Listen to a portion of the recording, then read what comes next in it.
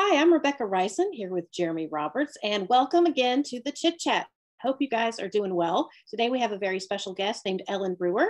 Ellen Brewer has always known she wanted to be an educator. Her mother, who taught for 41 years, was a wonderful role model to her.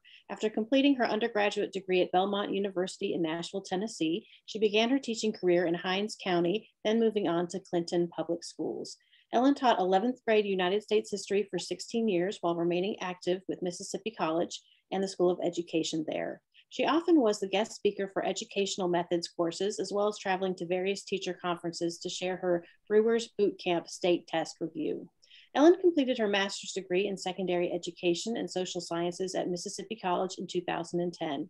In 2015, she began teaching at the University of Mississippi. Here, Ellen teaches freshman EDHE courses in the fall while focusing on transfer EDHE courses in the spring. Ellen also teaches various educational methods courses and has supervised secondary social studies student teachers. She is currently working toward her PhD. Welcome to the show, Ellen. Good to see you. Hi. Hey, thank you so much for joining us. We are excited to talk to you about your career path as well as your enthusiasm for teaching. So let's just start off with, talking about the basics. You've taught a lot of classes and for various populations over the years. How important is that relationship between student and teacher? Well, one thing I talk to my students all the time about is how valuable that relationship is. We know having a close relationship with your teacher professor prevents absenteeism. It promotes kind of a positive role model. And so for professors, I know from that viewpoint, it's really important that we kind of nurture that relationship. But for my students, I talk to them about how valuable professors are, not necessarily that semester that you're in their class. Professors can provide resources, recommendations far into the future. And especially for those students who are away from home, it's another, hopefully an adult that they can speak with for encouragement, advice, help when they need a little boost, a safe place when they're fearful. But there's nothing, I don't think, that can negatively come out of, having a relationship with a professor, a good, positive relationship with the professor. And there are lots of things the students can do to, manifest that. Mm-hmm. And so what are some of your recommendations for how students can build those effective relationships between themselves and their professors? Communication skills, I'm sure that's, a huge element there, but I'd love to hear more about your recommendations. Yeah, we talk a lot, especially in my freshman courses, about how to properly write an email. So communication certainly is key. I think other than that, showing up for class, participating, even if you're not necessarily speaking. I talk with some of my students about how when I say I want you to participate, it doesn't mean you're answering every question. It means if I look at you, you're nodding or you're grimacing if I've said something that you don't understand or agree with. But those are things that students can do. So the professor knows they're here, they're serious, they're invested. I've told my own children, one of which is a freshman there this year, to just introduce yourself at the beginning of the semester. And I know for freshmen, that's kind of scary because they've never been in this college class before. And, but if that is not something that they feel comfortable with, shooting the professor an email before class starts. This is my name and I'm excited about being in your class. Something else that I really encourage my students to do is pick something in class that intrigued them or maybe confused them and send an email to the professor and just say, I really enjoyed this topic today. I look forward to researching it a little bit deeper on my own.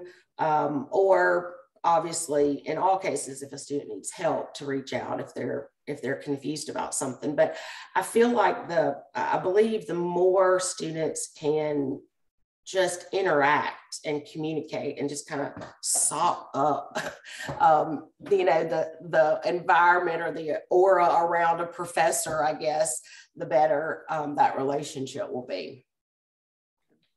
So you've taught students at the high school level. You've also taught students at the college level.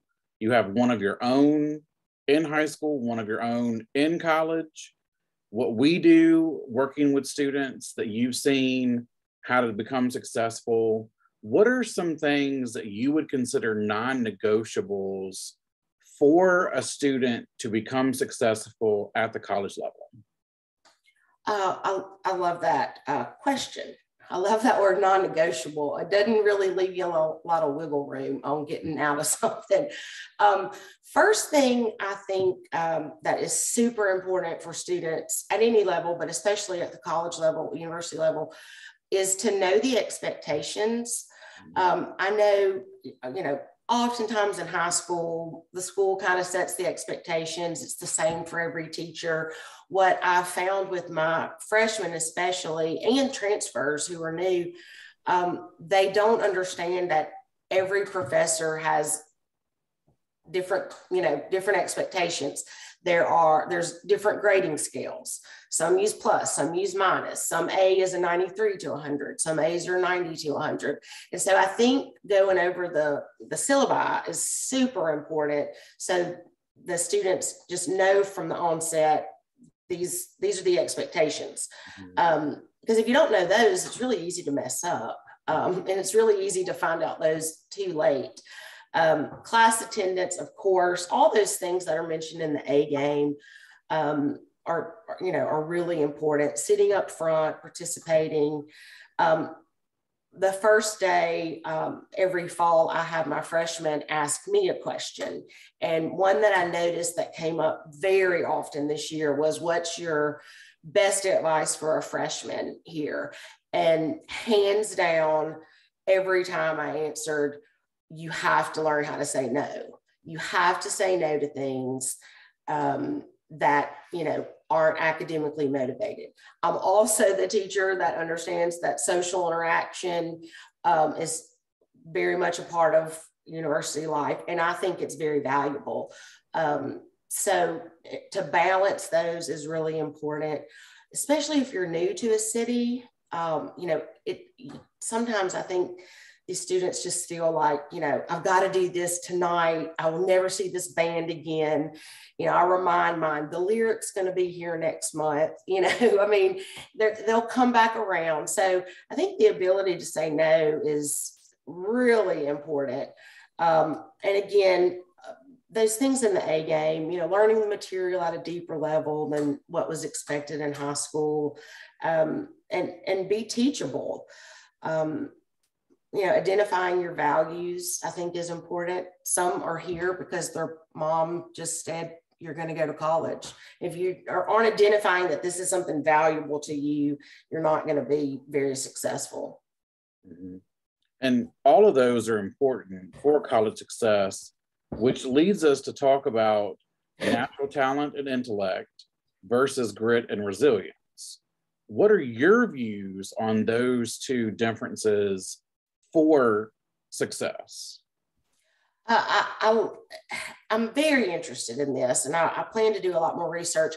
Angela Duckworth, I don't know if y'all know her, but she's kind of an expert on grit. She has so many TED Talks. I probably was introduced to her from something that y'all sent along the way. But she's done all this research on grit, from West Point Academy to a new teacher in a classroom to kids at a spelling bee. And she's gone in and just tried to figure out who's going to be successful and why. And I can't remember the exact percentages, but I know she talks about how natural talent or intelligence, it makes up, I think, about a third of what it takes to be successful. And the other 2/3 is grit and resilience, which is great for those of us who are in the top 1% of IQs. We have hope. But, the ability to get up, when you're down. I show a lot of my students, motivational, inspirational little videos, and the ability to see long term. That's a maturity issue too. And I would argue that it's pretty hard to have grit if you can't see long term. So that's one thing I think that we all have to work on. But I think it was Michael Jordan, NBA player. He said one time, I may not be the most talented, which is kind of hard for him to argue, but he is. But he said, I won't ever leave the gym before somebody else. And so, he knew that eventually there might be somebody more talented than him, but he was always going to work harder. And so, people who have grit they're able to understand that a failure isn't permanent. And that's a big part of just being a big boy and a big girl, is that this particular moment is not forever. And so grit's going to help you through that. Your IQ points aren't. Well, and thinking about just the complexity of college, and coming in at age 18, which is a critical age. It's not like all students come in at age 18. There's a lot of students that come in at, older than that, sometimes younger than that too. But thinking about such formative years, being in college and having to make complex decisions, how do these decisions at 18 or 19 or whatever impact their lives later on? What are your thoughts about decision making at this age? Yeah, the longer I've been here, it's only been 6 years here at Ole Miss, and I guess maybe because my children are getting a little older, I'm thinking about this, but it's really scary, and I'm really trying to kind of incorporate some of these lessons in along with what we want to cover in the textbook for Class A or Class B. But we know our brains aren't fully developed till about 25 years old. And then, we send these kids out and say, we want you to live in a room the size of a closet with somebody you don't know. And we want you to be 700 miles away from home, or we want you to join the military and have a gun. And so, because we changed the laws of the draft back in Vietnam, 18 is the magic age for some reason. You're an adult now, and that's very scary. That frontal cortex brain, I don't know all the scientific terms, but that's the part that is not developed until like the latest. And that's our part that teaches us or allows us to know right from wrong. And so we're pushing these 18, 17-year-olds, in some cases, 17 and 18-year-olds into this situation and environment where they have all these opportunities, and there's not that kind of barrier. And so we talk in my class about, that one drink too many, driving home, hitting somebody, that now has changed the entire trajectory of your life. We talk about finances, mistakes you make now can affect you buying your first home in 4 years. And there are a lot of positive things too, as far as decision making that come out of this time, for sure. But,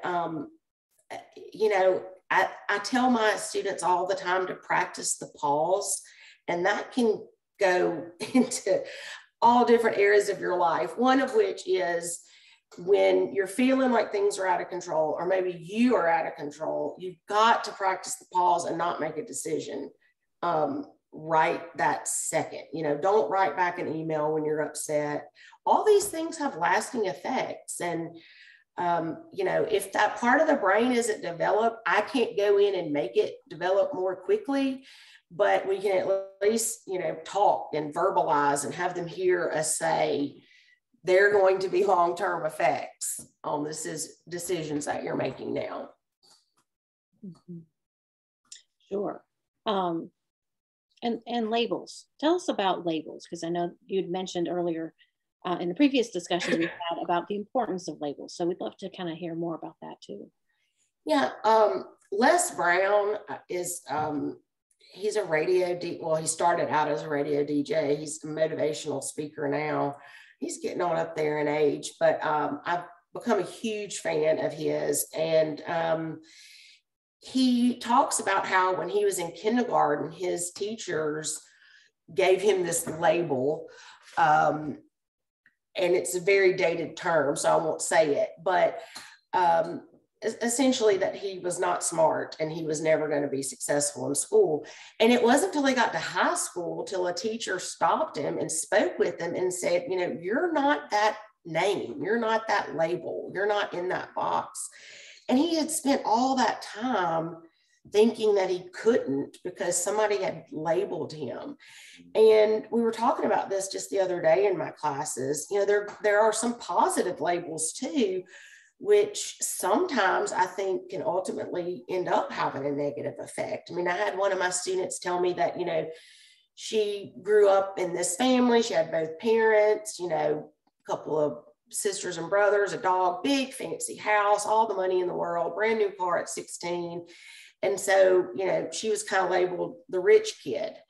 And a lot of people would say, oh, I would love that, you know, but that caused her some problems. And so I think if we understand the issues that other people might have had with labels, and I show my students a Les Brown video where he talks about that, what that teacher said to him and how it made him feel. I think more importantly, the lesson we can learn is not to do that to other people.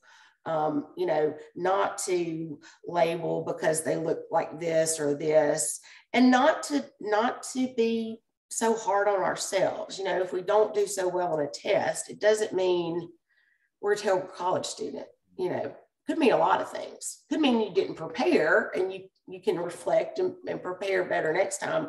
But, you know, we have to give ourselves some grace on these labels. I think they're real. Labels are scarier than monsters to me. You know, and a lot of us do it to ourselves more than anybody. So I encourage my students to kind of stay away from, you know, categorizing people and even themselves. So we have some lightning round questions for you. This is how we like to end our show, getting to know you a little bit better. So the first one is, no, don't be scared. It's good. It's all good. The first one is, you've talked about some motivational and inspirational things that you show your students. What are some quotes that you live by?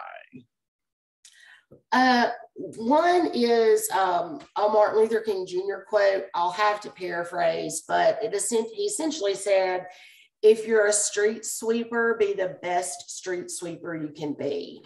And I give that to my students. We discuss it, you know, whatever you do, you got to do 100%.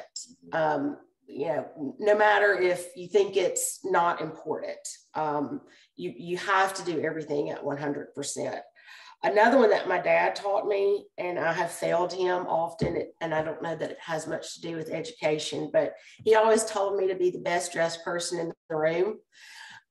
You know, there's not ever going to be any kind of negative backlash if you're the best dressed in the room. I wrote down a few others. Oh, another one of my favorite is your mood shouldn't dictate your manners. Okay. And this guy, I think he's pretty prevalent on Twitter. I don't follow him much, but he shot something out a couple months ago that I really like. He said, difference of opinion don't have to be threats. Intellectual friction isn't a relationship bug. It's a feature of education. And I think that's really kind of a cool way to think of disagreeing with somebody. I did a whole lesson Tuesday in my class about how to have a conversation with somebody that you disagree with. And because we know these 4 years for these students, they're going to be you know, introduced to so many people who are different than they are. I think it's important for us to know and step back and, you know, not everything's a threat just because somebody's different. Right. Well, speaking of college, one of our favorite questions we like to ask, especially to get to know you whenever you were in college a little better. Tell us about your freshman year of college. What was Ellen like as a freshman? Well, I went to school in Nashville. Mm-hmm. I didn't have a football team, so there wasn't that excitement. The big thing at Belmont was soccer, so I wasn't a soccer follower. As a student, I will say I needed some help. I needed some of these ADHD classes. Mm-hmm. I was a history major, which required an exorbitant amount of reading, and I have pretty awful reading comprehension abilities, which of course is something that I've tried to work on since. But at the time, I graduated high school when I was 17. I just thought, well, I just can't understand that. If I couldn't tell you what I read, it didn't dawn on me that it was something that I needed to practice on. But yeah, I didn't go to class 100% prepared every time. Which then, of course, made me shy about speaking up in class. I was afraid I'd say something and the professor, it would be obvious that I didn't read. I am good with deadlines. So, I never had any issues with turning anything late or missing work. But, I would love to tell y'all that I was just, the greatest model of a student, a freshman, but I wasn't. I got to see my freshman year, my first semester, and the scholarship that I had did not allow for that. I lost that scholarship, and my father called me and said, "You can come home and go to the community college for free because of my high school stuff." But he said, "I'm not paying for you to go up to Nashville and get C's." And my school didn't have probation like Ole Miss does and all that. I mean, I lost the scholarship at Christmas. It was gone. I didn't have another chance. So I had to have a come to Jesus meeting with Ellen and, start telling her this is what I have to do. So hope that's not disappointing. I mean, Ellen obviously learned because look at where she is now. Oh, I hope so. Still got some more to go, though. Because one thing the audience may or may not know, a few years ago or a few semesters ago, you actually did win the Instructor of the Year for EDHE 303.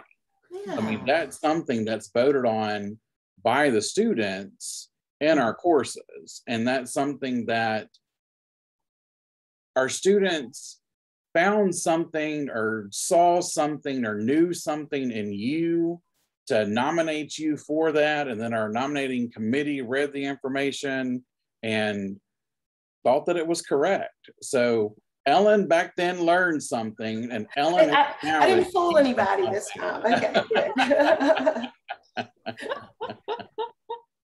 So it all works out. I guess. It only took 20-something years.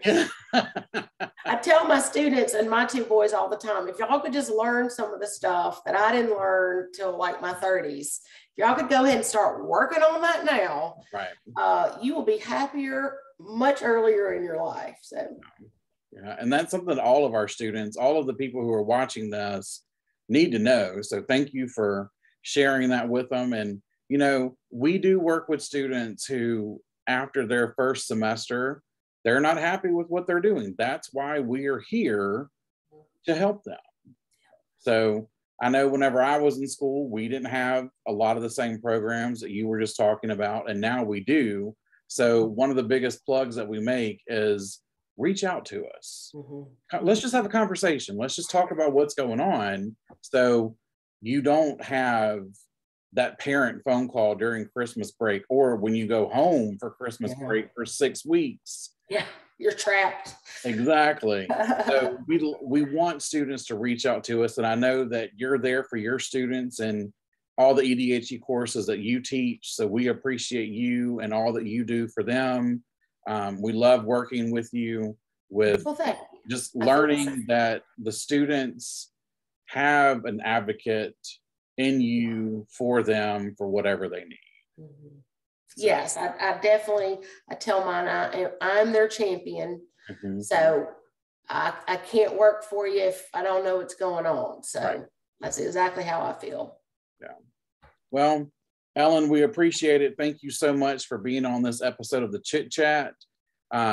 Viewers, we are on Facebook, Instagram, Twitter, Pinterest, and everything else you can think of. Come see us in the Johnson Commons East. We'd love to give you a tour if you haven't been over here yet. And we'd also love to help our students with whatever they need academically. So just let us know. But for Rebekah Reysen, I'm Jeremy Roberts. We want to thank you for another great episode of the Chit Chat. We'll see you soon. Bye, y'all. Bye, thanks.